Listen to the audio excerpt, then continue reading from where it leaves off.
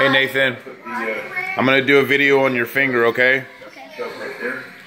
He basically stuck his finger between his chain and the sprocket. He got hung up with the gloves and then ran through the sprocket and the chain.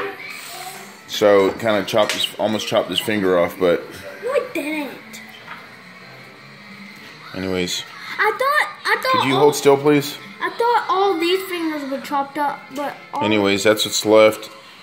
He had, if you look at the video, he had the very tip of his cuticle still there. All the rest of it was totally gone.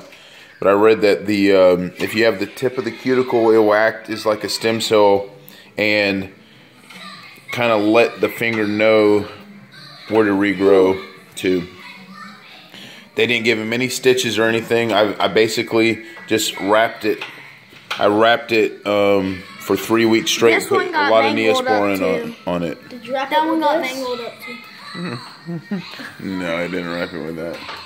Anyways, alright, well, hope you learned your lesson. I will.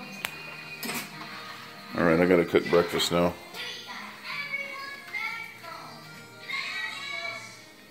Alright.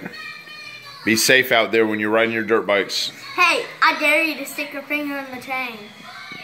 No, he's joking.